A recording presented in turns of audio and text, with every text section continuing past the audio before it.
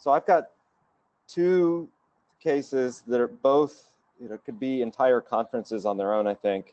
Both are multi-step cases, but I will show this one first. And this is a guy who is in his 50s and has a mixed connective tissue disease. This was his CT from a couple of years ago. He presented outside with worsening dyspnea over the course of months. And you can look at his lungs. We'll come back to his lungs in a second. I think the first thing you see is his pulmonary artery is large. And as I like to be specific, talking about pulmonary artery enlargement, notice it's larger than the aorta, which helps. And also, he clearly has signs of pulmonary hypertension. His RV is dilated, it's hypertrophied. And so this is one of those ones where they frequently will ask us, could this be pulmonary veno-occlusive disease when they have an otherwise unexplained patient, right? The left heart chambers look fine. And on this CT, this was a PE protocol done elsewhere, there's a little bit of septal thickening, just kind of a diffuse increased grayness to his lungs maybe, and then some bronchial wall thickening. Usually we see, or you think about effusions, lymphadenopathy, etc. Not present on that one. This was a couple months later, and I think the findings, the left heart cath, there was a normal wedge pressure, or the right heart cath, normal wedge pressure. Still similar things. So certainly could be seen in the setting of pulmonary veno-occlusive disease, but not a slam dunk as far as I would be concerned.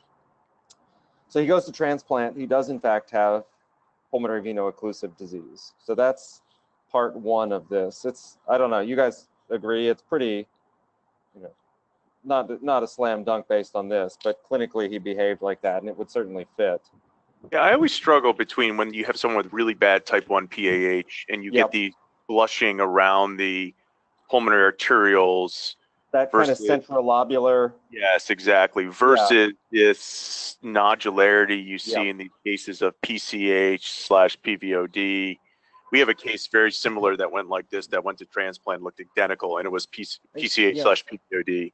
I find myself often in these cases, just like if they ask, could it be PVOD? You say, yes, it could. Yeah. So then he goes to transplant. His transplant, is complicated, as you see here. This is I don't remember, this is a couple months after transplant, complicated by sternal wound infection. So he undergoes debridement of his sternal wound, and I don't know what it grew, if it ever actually grew anything. So that was June. Then we can go forward to October. They've debrided things look reasonable. Then this was April of this year, and now there's this new, what was called at the time a new fluid collection in the retrosternal space, which I think, it is a fluid collection, but that was kind of all that was said at that time. And then this is the one I saw last week and took an extra look at this, and it's getting a little bit bigger. But what I really didn't like is A, it's abutting the aorta, and B, this calcification here is starting to look like it's at a tangent, like tangential calcium, like you'd see with an aortic rupture in the abdomen. And scrolling through this, I wasn't able to really see a wall. Plus, I noticed that this right here, when you look back a couple of studies, it used to be over here. And I was wondering if this was some sort of the pledget or something where they cannulated. But to make a long story short, told him I was worried about a pseudoaneurysm. And sure enough, there's a huge pseudoaneurysm with a fairly delayed presentation. This fortunately hadn't ruptured, and it's interesting that one of the reconstruction plate screws, at least one, and I'm not even sure what this thing is, some sort of suture, is involving this, and I'll show you on a sagittal. You can see it's interesting, like there's a thread, almost like this is a suture going through this, and I don't know exactly what it is. You can see the screw there. So because he had the prior infection, I wasn't crazy about the fact that they went to angio to cover this. But that's the way they chose, just because I think there's probably some sort of an indolent infection in there. You can see on one of the final runs they did, there's still some filling of this after they put this in, but they're going to just observe and see. He was asymptomatic from this. It was just an incidental finding on our just a post lung transplant follow-up. So PVOD, lung transplant, sternal infection complicated by pseudoaneurysm dehiscence. This one, is David on here now? I don't know if David's, I can't see the list, but this is another one. This is, I see him on. okay. Yes, I'm here. I'm here. All right. Well, hopefully everyone will like this. It's not something we haven't seen before, but I think it's interesting just the way it played out. So this is a 28-year-old female who presented a couple months before this to an outside hospital with tricuspid valve endocarditis from intravenous drug use. This is not at the time, and I have no imaging from there. I don't see any vegetations on her tricuspid valve, but at this point in time, she presented and was transferred with worsening fever, back pain, and we can see typical look for septic emboli with peripheral, or at least hematogenous infection, peripheral areas of consolidation. There's no cavitation in these. She had methicillin-sensitive staph growing out of her blood. And I think here, when you get to this, it's a chicken versus the egg. She has an empyema right here, and her back pain, though, is more, I think, caused by the fact that she has discitis osteomyelitis and a huge paravertebral abscess in her lower thoracic spine. And I can show you this on sagittal. And you can see, so it's actually involving two levels, but there's disc involvement in the destroyed vertebral body at this level. So typical of discitis osteomyelitis. So she undergoes spinal fusion, and she, let's see, no, that's not the one. This is right after spinal fusion, and she's in the hospital for a couple of weeks, and they send her home, and she comes back last week with worsening dyspnea. And I don't know how well this shows up, but she has, now you can see she's got dyspnea, and they still injecting things, man. Still injecting. He's still injecting. Well, yeah, now they've given the avenue, right? You know where I'm going with this. Yeah, it's beautiful. It's a nice chest X-ray. Yeah. Yeah, so bunch of tiny nodules. You've got the pick, and then of course now you have as good as we've seen with the diffuse central-lobular nodules. And these are, they're, if you want to say they're tree and bud, sure, but they're very discrete, much more discrete than we see with, with hypersensitivity pneumonitis or often with airway-centered things. And of course, like whenever they're diffuse and involve every secondary pulmonary lobule, and when you have new onset of pulmonary hypertension, big right heart, big pulmonary artery, her mean systolic pressure, pulmonary artery pressure was in the 50s. Yeah, that she was, and she eventually did confess to injecting. She said she only did it once, crushing up a tablet and doing it. So we have septic emboli evolving into or representing then with excipient lung disease. That's really nice. Yeah. So I'll stop there. I know we have a lot of people on. All right, thanks. That's great cases. All right, who would like to go next? I can go quickly. Oh, Dave, do you want to go? That's fine. Yeah, let me go ahead. Okay, Dave.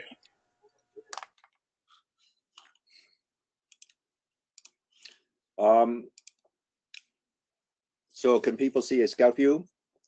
Yep. Okay, this is a woman about 40 years old who has a diagnosis of HIV and was on antiretroviral therapy and was was using the therapy regularly and stuff like that. She does have this consolidation here in her right mid lung and maybe some lymphadenopathy. On CT, she has a ton of lymphadenopathy, not just that right hilum, but lots of mediastinal stuff. And she's got this lung disease too, with a collapse here of her middle lobe and some bronchiectasis. Okay, and then if we could follow down into the abdomen, we see that there's a lot of abdominal lymphadenopathy too. So she's got peri-aortic lymphadenopathy all over the place. And some of this lymphadenopathy has low attenuation centers to it, not so much in the mediastinum, but there were some abdominal nodes that suggested low attenuation in the center, and that should raise the question of mycobacterial disease.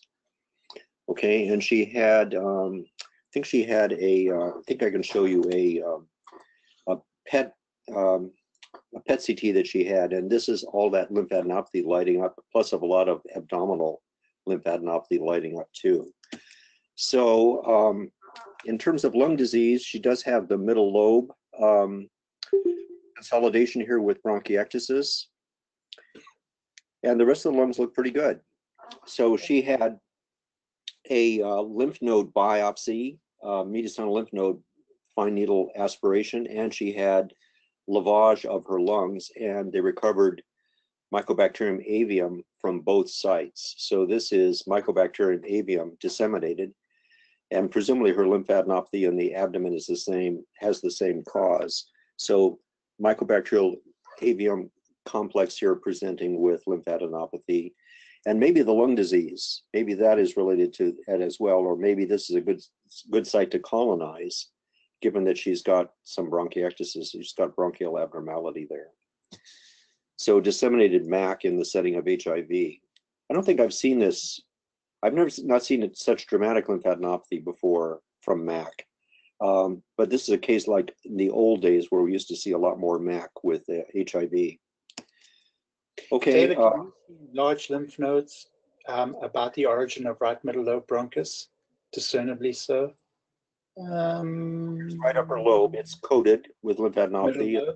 Middle lobe, there. We're looking for our middle lobe takeoff.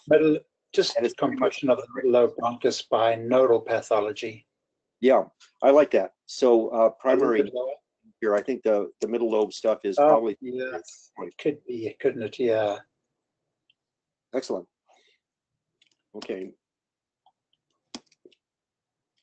Okay, this person has fine nodular lung disease, has a history of trauma, has had spinal fusion, and has this very fine stippling throughout the lungs. And it wasn't there, say, 8 months ago. Okay, and if we do CT on it, we should not be surprised to find that there are small nodules everywhere you look. And I think we had some nice MIPS. So MIPS are always great for small nodules. And here's the MIPSology. And this is probably unfamiliar to you guys. I don't think you've seen very many cases of this, and certainly not recently. But this is excipient lung disease. So Just two in a day, 2 in 1 webinar. yeah, so it's out there. I mean, it's not as fashionable as vaping, but this is another way to get substances into the body here. So this guy checked out before he could be confronted with by the pulmonologist, who was armed with the CT results, was going to ask him questions. So he's gone. But and that's consistent with this disease, which is you know, checking out AMA and not wanting to be asked a lot of questions. So I haven't reviewed his pharmacy to see whether he had oxycodone tablets, but that's probably what he was prescribed. And you know, given all of his back surgery and history of trauma and stuff like that, he probably had very good reasons to have had a prescription for painkillers before. Okay. Great. Was there something else, Howard? Nope, that's good. Okay. And then this is a woman who came in this morning, and she has a problem with an issue here with scoliosis, for sure. It looks as if she's got a right lower lobe pneumonia with nice bronchograms down there. If we get a lateral view on her, we see that she has a severe pectus. So she has deformity of her spine, thoracolumbar scoliosis, and a very bad pectus. And you know, if we look posteriorly, the lungs are pretty clear down there. And she does have a CT. I'm gonna have to reorient this here. I can rotate this here. Let's see, let's rotate it this way. Okay. So here's a CT scan that was done a few years ago, and it shows we're seeing the scoliosis. This is really abdominal CT, so that's all I have, but it does overlap the lung bases. There's not really much in the lung bases, and her radiographs from this era show the same right lower lobe pneumonia that we're seeing currently. Here's her very bad pectus, and it's really asymmetrical. And then she's had these implants, and the implants, I think, there may have been a cosmetic approach to sort of filling up the defect too. That would be a reason to have these prostheses in there. So So I've seen women before with this disease, and I think that it's probably cosmesis to have the implants help cover up the pectus problem. So this is really pectus pseudomorrhea. Again, this is one of the most florid cases I've seen, where it really looks as if there's disease down there with their bronchograms. So these lucencies, these radial lucencies, are probably just spaces between vessels, but my eye interprets the consolidation and then sees these lucencies and jumps to air bronchograms. And that makes this even more convincing as a pneumonia, whereas it's just pseudomorrhea. So I'm not showing you her old radiographs that look just the same around the time that she had the CT scan, but take my word for it. Yeah. So you're allowed to have pseudomorrhea and pneumonia too. I think she just has pseudomorrhea. And then this line here, which on some other radiograph looked superimposed over descending aorta, I thought was aortic calcification, is just part of the calcification of her implant in that right breast. Okay, those are the cases I wanted to show. All right, thanks, David. Okay, Seth? Yeah, I can go. Oops, sorry there for half.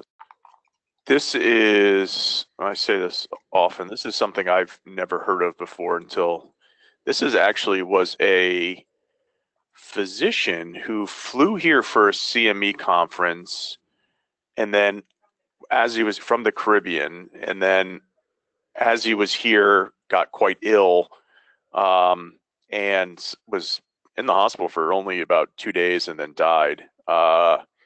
And you can see there's this multifocal necrotizing pneumonia. Some of these other areas of consolidation are kind of have intralobular and interlobular septal thickening, kind of a crazy paving pattern. And then so I'll show you the belly, which is interesting. So his belly, you can see that he has these scattered hepatic lesions, and his blood cultures grew out Klebsiella. So they both got Klebsiella, both from bronchoscopy and from his blood cultures. And there's something I've never heard of. I'm going to screw up the name, but it's basically a syndrome, which is not really a syndrome, basically caused by Klebsiella sepsis, where you get hepatic abscesses and multifocal pneumonia, and it's extraordinarily fulminant and toxic and leads to death in about 30% of patients. So this was a Klebsiella infection. Again, I'm not good at naming bugs, nor whatever attributed this Klebsiella, but there's some quote unquote syndrome, which is a disseminated infection associated with hepatic abscesses and fulminant necrotic Klebsiella pneumonia. I don't know if anyone's ever heard of that before, but it's like IMPKAS. What? So, Seth, is the idea that the liver abscesses seeded the blood, and that's how that's the question. That's the question, and I think that supposedly that's a thought, and a lot of the cases, like the biggest ones, come from China. They have like a paper with like 80 cases, which is odd, but they show cases where there's one dominant abscess. Here, there's one dominant abscess in the posterior segment here, but there's lots of other lesions. So I think the underlying theory is that the liver abscess seeds the blood in the lung, but I'm not sure in this case, given that it's so multifocal. But if you look at Klebsiella and liver abscess, there is a actual known thing that occurs with it. Again, quite odd. This is something else that is, these are just odd cases. So this is a guy who comes in, HIV, severely immunocompromised, has this, what other call it besides a miliary pattern? There's really no clear distribution of these nodules. Now, what's weird about it being a miliary pattern is usually I ascribe miliary patterns to being hematogenous spread, and you would assume that if it's hematogenously distributed, that it would in fact be lower lobe predominant, because that's where most of your blood flow is. But this is strikingly has an upper lobe predominance and some relative lower lobe sparing or lower lung sparing.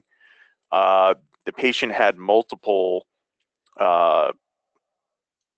sputum cultures that were positive for AFB. Everything else was negative. Silver stain was negative. He was treated, so you can see he had like no immune system. You can see he has some of these little cystic areas. They started treating him with immune reconstitution therapy after this study and his diagnosis of tuberculosis. And what's fascinating is what happened to this over a short period of time. So this is now a few days later, literally just a few days later, and he's developed what is just extensive. And I showed before a case of DAD turning into some sort of emphysematous process. And this is some sort of cystic destruction of the lung. If it's emphysema or not, I'll show you what has happened. You can see there's some internal architecture in some of these, others don't. They've led to a pneumothorax. We still have some of these background nodules. Now he has more fulminant consolidation at the bases. He's obviously not doing very well. And then this is, you can see the date. So that was 9/16 to 9/27, and this is now 5 days after that.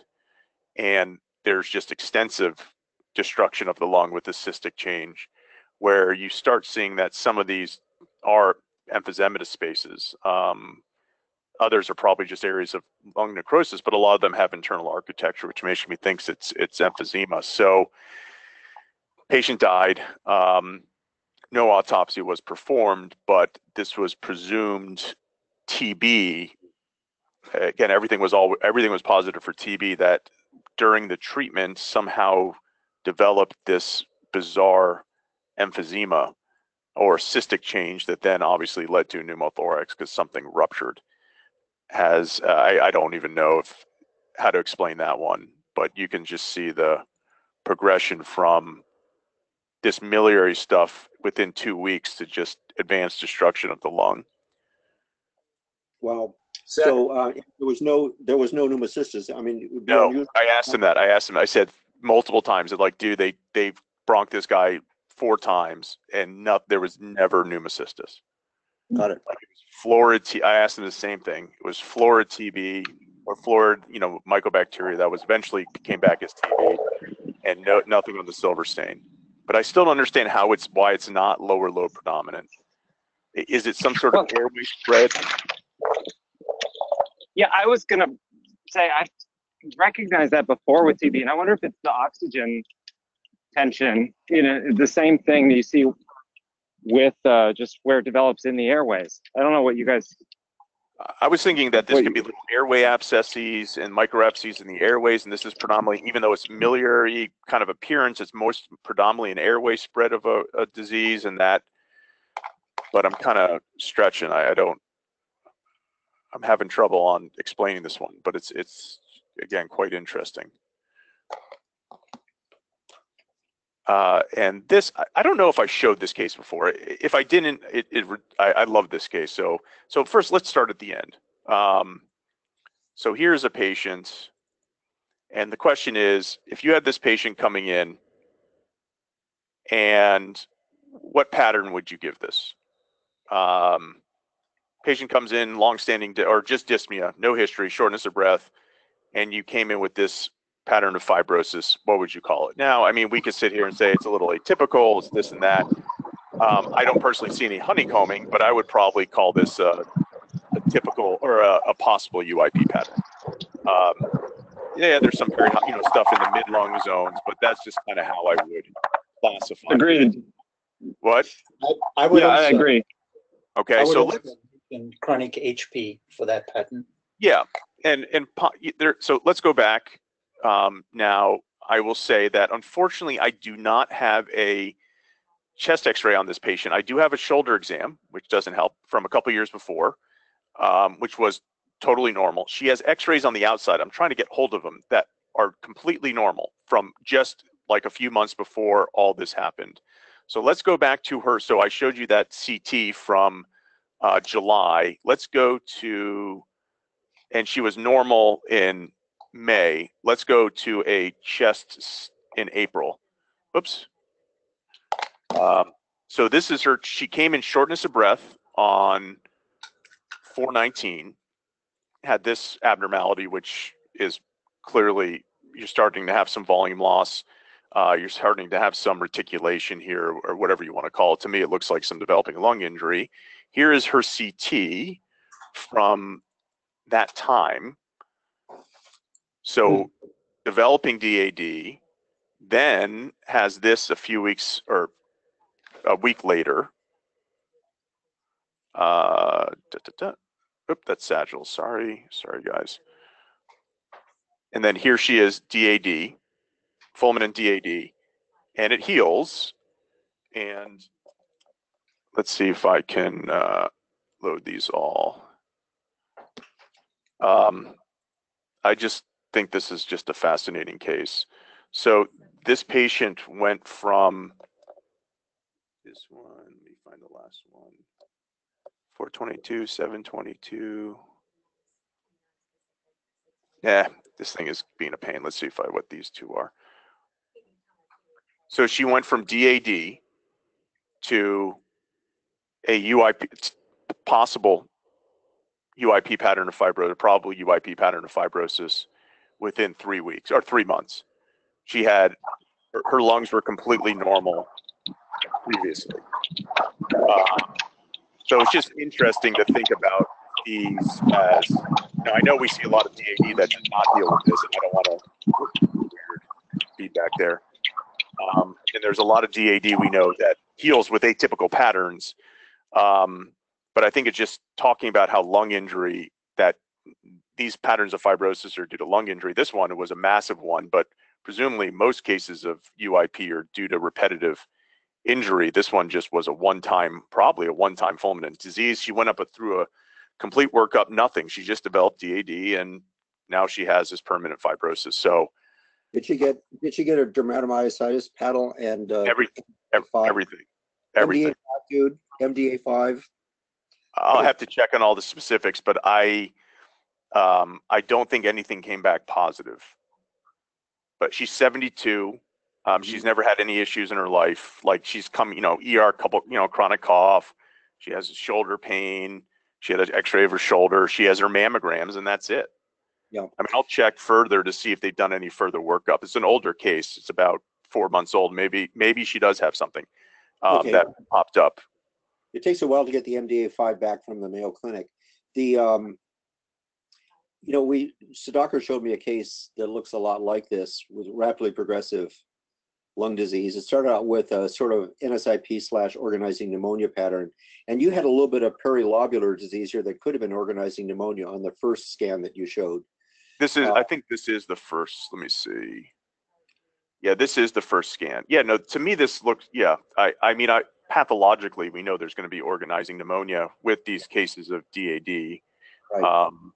We know that it organizes. So this is kind of the acute exudative phase. And it's interesting, pathologically, you can see this too, where you'll see one lobule that's just trashed, and then the next lobule right next to it is fine. It's very odd. So it's just, I saw that, I'm like, oh, that's just amazing. And then, oh, that's your shoulder X-ray.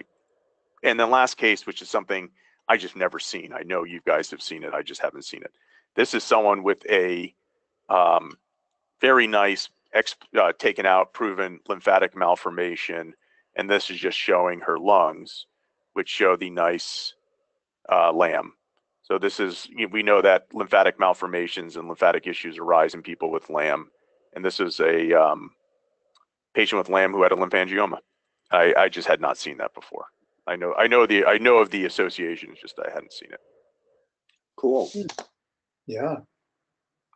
That's a big one. It is a big one. And I think it was like a small bowel lymphangioma. I'm not even sure. Was she a sporadic LAM or a TSC LAM? I have to look, but I think it was sporadic. She doesn't have any other signs of AMLs, but I'll have to look up her history exactly. I don't see any little cardiac fatty deposits. I think she was sporadic. So that, yeah, that's what I got. Cool. All right, cool. Yes. All right, Peter, you want to go? You got your three? Sure. Okay. Yep.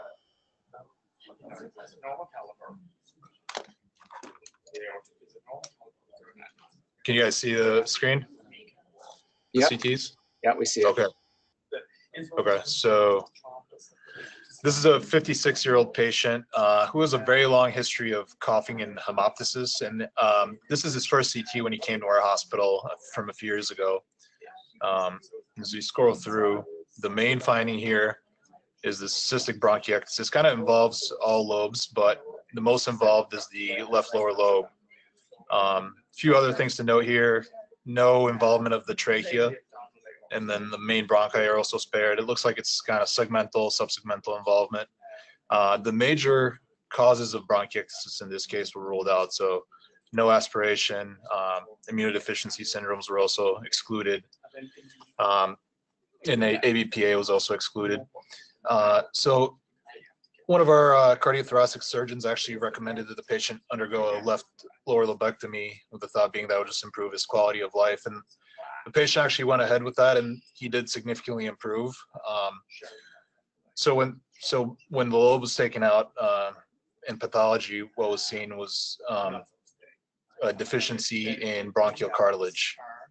So the conclusion was that this was consistent with Williams-Campbell syndrome. And this recently read his follow-up scan, so he's clinically doing much better. His follow-up scan is here.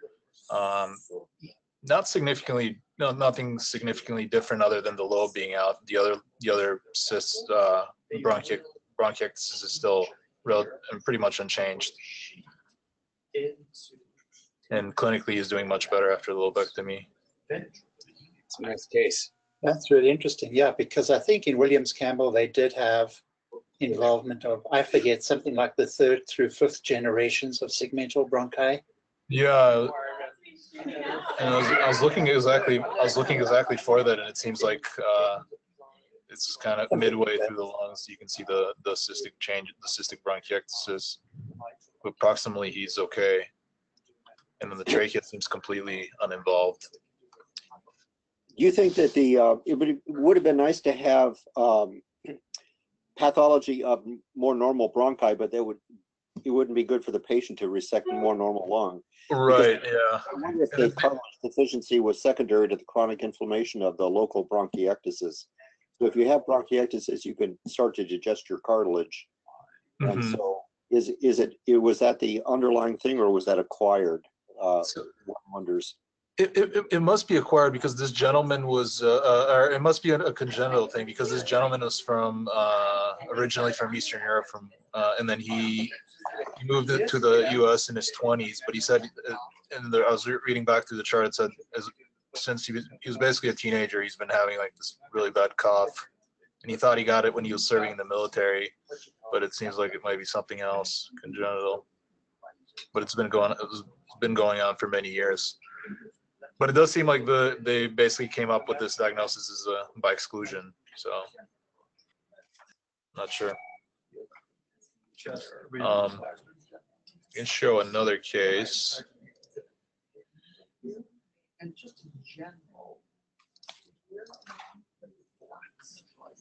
So this patient's a younger patient in her mid-30s. She does have a immunodeficiency syndrome. She has CVID. And this is her first presentation in 2015 to our hospital. At the time, she was really short of breath. And she has, as their CT, she has all these bronchocentric nodules, kind of diffuse everywhere. And at the time, this was presumed multifocal infection. She started on antibiotics, but unfortunately didn't really improve. And then also, we don't have it. She didn't follow up until 2018, so we don't have any intermediate scans, but this is what she looked like when she came back in 2018. So symptoms hadn't really improved. Kind of a similar pattern, bronchocentric nodules everywhere. If you look carefully, there's some architectural distortion, some organization, and then a little bit more consolidation and organizing changes here in the posterior right upper lobe with some mild traction bronchiectasis. So at the time in 2018, she got a transbronchial biopsy, and that showed. Peter, is there lymphadenopathy on that? It looks as if there's a little right there. There is a little bit, yeah, subcarinal. Yeah, there's a bit. Is her spleen big? Where is her spleen? I don't see the spleen actually. No, Jeff, it's not big. Okay. Yeah, so on the transbronchial biopsy showed lymphocytic infiltration in the interstitium. No granulomas, but she was presented at our multidisciplinary conference, and the diagnosis of GI-ILD was made, and she was started on prednisone initially, and then switched to sirolimus. And this is what she looked like a few 2 weeks ago when I read her follow-up. So all the nodularity is essentially resolved. Maybe a little bit of scarring at the lung base is probably from the organization that was seen on the prior scan, but also clinically doing much better. I know Howard showed a case of this a month or two ago. I can show one last case. This is a case we saw recently. This is a 39-year-old gentleman, no past medical history, but over the past month has been feeling not well, about a 10-pound weight loss. So he comes into our hospital about a week and a half ago, and he's bacteremic. His cultures grow out Streptococcus oralis, and he gets an echo. The echo is abnormal. They see a bicuspid valve, and they're worried obviously for endocarditis. They see some abnormality there. And so he gets a structural CTA, which is abnormal.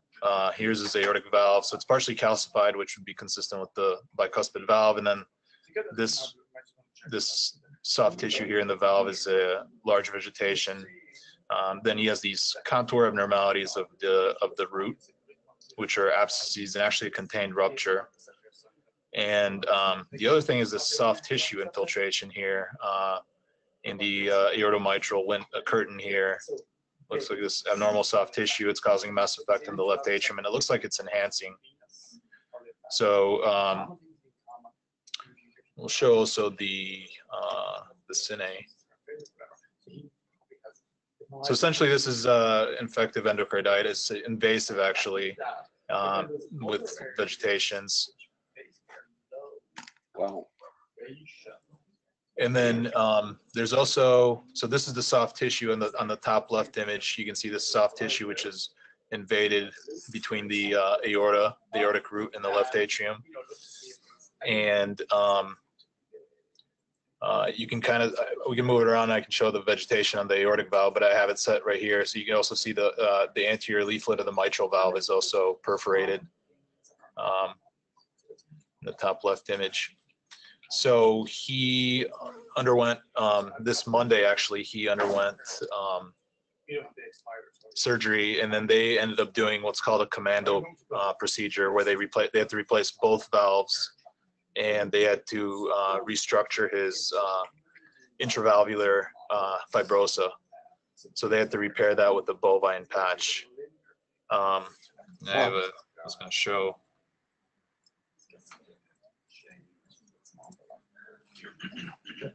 Looked up. This is a small surgical article on the procedure, and then there's a little video.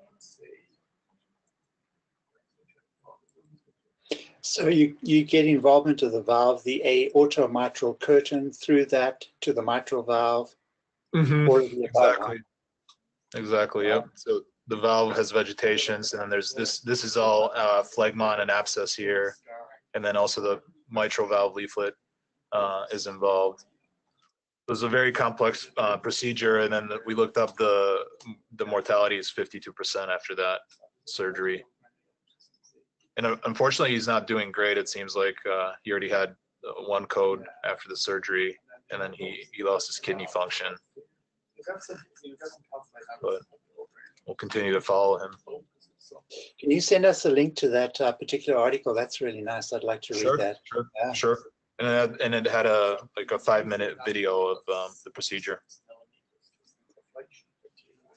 Excellent. Thank you. Wow. Great case. Yeah. All right. Thanks, guys. That's it for me. Howard, you ready? Okay.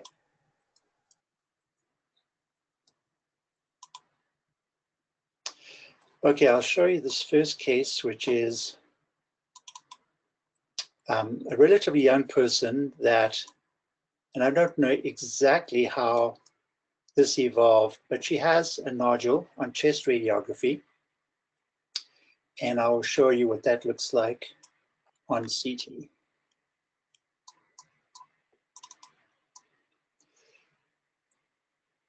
It's smooth margins. It's interesting that it's got an area of focal, presumably maybe bronchiolar or bronchial obstruction. I've not heard this term before, or I think I've heard it once before, but some people have described this phenomenon as an air gap sign, or where you have this lucency between the lesion and adjacent lung parenchyma. And I'm not really familiar with that, so that is interesting. Then it turned out that apparently she did report both flushing as well as diarrhea. And I couldn't read details about that, just that. So then what I think, of course, happened next is that they began to evaluate it. Here is a conventional PET, FDG PET here that was done. And FDG shows that this is not particularly avid on FDG. But because of the flushing and diarrhea, undoubtedly, they were thinking of the carcinoid syndrome. So this is a PET dotatate scan, dotatate for the somatostatin receptors. And you can see that that is rather dotatate avid. So because of that, they took this out. Now, if I remember correctly, it's unusual to have an actual carcinoid syndrome, those symptoms with a peripheral nodule carcinoid as opposed to a larger central bronchial carcinoid. But then the pathology turned out to be not a carcinoid, and it turned out to be a sclerosing pneumocytoma. So it's not a carcinoid histologically under the microscope. And that's really interesting. So I have or had an article for you about a case report of a sclerosing pneumocytoma that was dotatate positive. So here's one. And in this particular article, you see the nodule, you see they did a FDG and a dotatate scan. But this one too turned out to be a sclerosing pneumocytoma, not a carcinoid. So that's really interesting. So I don't know what it is about the pneumocytoma. It must have some receptors, obviously, somatostatin or something that takes up the dotatate. So I haven't had time to kind of look that up, but I did find a case report of a dotatate positive pneumocytoma, so-called, used to be called sclerosing hemangioma, but it's thought to be an epithelial lesion. Like this one, the lesion that we have so far now is TTF1 positive epithelial, and it's a CK something positive, also indicating an epithelial origin, not a vascular origin of the lesion. But I think it was some of the neuroendocrine markers were negative, I think. So that's really interesting. So Howard, this air gap sign goes with particular lesions. I've not heard about that one before. I'm not, but I do have another case report, which I don't have right now to show you, which was a collection of these lesions. I don't know how they collected so many, but they described the CT imaging features of a sclerosing pneumocytoma. And some of them had what they call this air gap sign. And I thought, no, I haven't heard about that. Have you guys heard about that? This lucency about a lesion. They searched them with a halo of opacity about the lesion, but they also showed a few examples, or at least one example of this focal, presumably air trapping, I don't know. I haven't seen that one in particular with the pneumocytoma, but I've seen two hamartomas that have this, I guess, air gap. I'd never heard that term before. Yeah, neither have I. I think I've read about it, but I thought I just chalked it all up to it's probably compressing the airway and causing a little air trapping, as you suggested. Yeah. Well, I'll send you the other article that is a summary of CT findings in a cohort of patients with this particular lesion, which is interesting. So it's still a puzzle to me about whether she really has substantial flushing and diarrhea, because now we have this pneumocytoma, and there's a dissonance between that history so it's still puzzling. The whole case is still puzzling to me. Maybe she has an abdominal carcinoid that hasn't So been. I'll let you know. Maybe something's going to turn up, but right now, this whole thing's a bit odd. Okay, let me show you this other one. So this is a patient, a young patient with a history of sinusitis. I'll show you some interesting findings on the CT. So the interesting findings are starting here. Look at the airways in the lungs. So starting here in the right upper lobe, superior segment of left lower lobe. Here we can see pathology in relation to airways. The bronchi are patent, but they're narrowed. And then as I go down, you'll see more of the same. So particularly here, look how abnormal the walls are of proximal generations of segmental bronchi with luminal narrowing. And in some areas, we get nodular opacities where the process is related to segmental bronchi, more of the same, and more of the same here, and here, and everywhere. So let's go back to the trachea, and it actually looks okay to me. Looking for mural thickening, maybe just ever so slightly, but rather unimpressed by the appearance of the trachea. So he has substantial airway-related opacities, and he has lots of findings, both in terms of his clinical presentation and subsequent biopsies of GPA. So he's got the sinus disease, these lesions in the lung, findings consistent with that, and he's also got findings pretty consistent with GPA, ANCA-positive kidney disease. So this is one of the more dramatic cases I have seen, I think, of segmental airway involvement rather than tracheal or main bronchus involvement with GPA. But I think we've shown cases like this before at the conference, maybe Jeff or Travis, I think, like this. Yeah, I think I showed a case, but you're much more likely to see tracheal involvement. But yeah, this is a great example of more peripheral airway involvement. Yeah, pretty dramatic, huh? All right, those are my two cases, Jeff. All right. Thank you, Howard. Okay, let's see here. Okay, I'll start with this case. Let's get it limited. All right, so this is a patient. I think he's middle-aged. I can't remember his exact age, but this was a trauma. And the history was he fell out of a tree stand. So he was hunting and fell about 20 feet. And he's got some rib fractures and stuff going on in the left lung.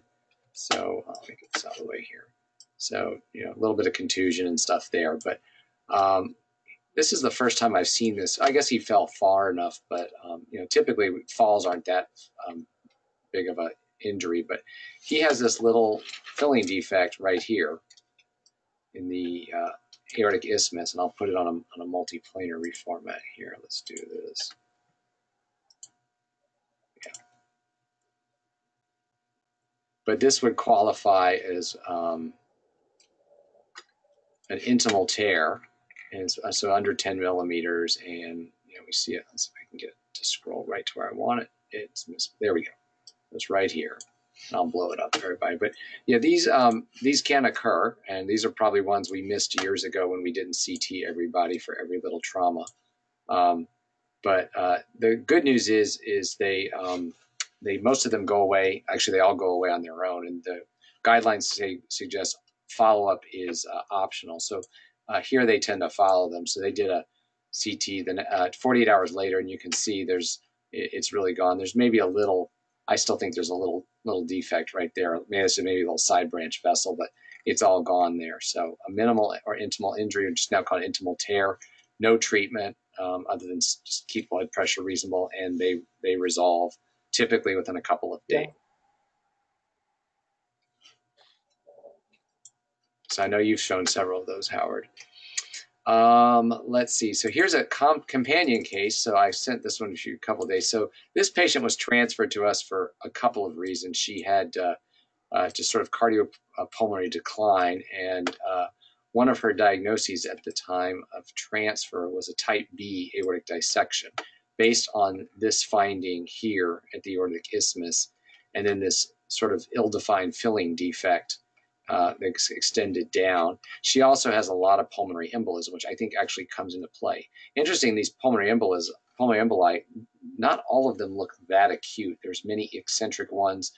For example, in the left upper lobe, let's see if we can get up there. You see it almost looks like mass as opposed to your acute PE. There's just a little sliver of contrast and not a lot of vasodilation. And she's got this mosaic attenuation that wasn't there a few months ago. So, I mean, so about 5 months ago. So they're not necessarily chronic, but I think they may be subacute. Interestingly, if you look on her right heart, she's got RV dilation, right atrial dilation, and her left atrium is extremely underfilled, which brings me, and you can see her left ventricle is not very happy. It's being compressed. It's contracted there. But when I looked at this scan, was asked to look at the scan, I told the clinicians that this was not a dissection, but this was all a flow-related artifact. And you can see on the sagittal, and this is our smoke finding that Travis helped Travis put that paper together. But you can see, and he came up with the term, but you can see this kind of wispiness there. It's not a nice, dense filling defect. The other argument I made is the intimal calcifications didn't budge. And with a dissection, that much calcification around our aorta, you'd expect it to lift it off. And here you see the intimal calcification is intact. And this is all flow. This is all smoke. So real PE, but the reason why is I think it's an underfilled left atrium, therefore an underfilled left ventricle, and then decreased output. So sluggish flow in the aorta. So Jeff? Yes. I think the distribution of this nicely shows the effect of flow here when you have a curved tube or a curved like river channel. Yeah. The blood flow goes out to the lateral edge, to the far edge, and the lesser curve is where you get the turbulence and the under perfusion. So both of these artifacts are the one you showed near the aortic arch and then the descending aorta are on the lesser curve, and that's where you're going to get the sluggish flow. Right. If we had a 4D flow MR, it would nicely illustrate that. We've seen that in some of the repaired congenital heart diseases where you can see where you get turbulent flow, and you exactly as David said, you see it along the lesser curve there. Yeah. So this was ended up not being a dissection, but pulmonary embolism, which is definitely not acute, but affecting left ventricular function. And it was important because she was actually on a beta blocker, esmolol. They really wanted to get her off of it, so they were able to stop it because of that. Okay, this is kind of an interesting case along the themes we've been talking about today. So this is a patient. I gotta get the times right here. Okay, so this patient presented back in 2018 for some staging for a renal cell cancer. Small renal cell cancer, and has this galaxy sign in the right upper lobe, and you see there's a little calcium in it. And this patient is of East Asian, is actually an immigrant from, I believe, China, and has that, and then this sort of fibrocalcific scar in the left lung apex. All a good look for tuberculosis, and whether or not it was active at that time was unclear. As far as I know, the patient had no known history of TB, and the only exposure was a relative during childhood. And so China has TB, but it's not a super high rate compared to some other countries. But a good look for TB may be an atypical sarcoid, but it really doesn't have the symmetry you'd expect of sarcoid. So patient had nephrectomy and no issues with that, and came back just for follow-up. And what's happened is this nodule in the left upper lobe has gotten bigger, and it's now cavitated a little bit. And you can see some of the calcium's actually gone. there's a much bigger chunk on the previous one that is now absent. I presume it is liquefied or been expectorated, although she's not really producing any sputum. And so this is presumably reactivation TB being treated as such at this point. I don't think she ever received any treatment, or she had limited treatment at the time. So Jeff, what was the nephrectomy done? There was a tumor? Yeah, it was a small renal cell cancer. Yeah, it was localized stage, like a T1 type stage 1 cancer. So yeah, no chemotherapies from what I could tell.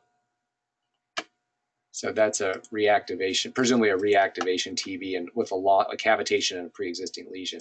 And then this is another case. This is a case of known tuberculosis. This is a 71-year-old, but I liked it because it was sort of an interesting manifestation. We don't see a lot of TB, but it has some inflammatory looking stuff, some nodules, ground glass stuff there that kind of centered around some airways. But then down here had more of a mass in the lingula with some air bronchograms in it that we don't typically think about as TB, but TB of course can present as multiple masses. And then I think had some airway stuff, and then this big mass in the left lower lobe also associated with bronchiectasis. So when I see this, I think more of aspiration, given the dependent stuff, or maybe MAC, but this is actually MTB. And I came across the CT because I had a hard copy outside radiograph of the follow-up just following treatment. Here's the. So Jeff, was there right airway narrowing too? Because it looks as if there could be some bronchostenosis. Yeah, right in there.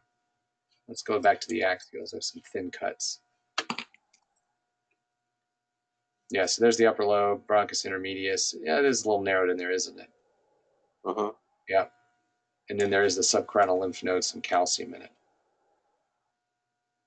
Yeah, so we don't see a lot of TB, but it can mimic a lot of things, and this is just a less typical to get in these large mass-like areas of consolidation. Interesting, it preserved the airways. I think of TB as often taking out or at least incorporating the airways, cavitating into them. All right. Thanks, everybody. Thank you. Talk to you next week. All right, bye. All right, later, guys. Bye.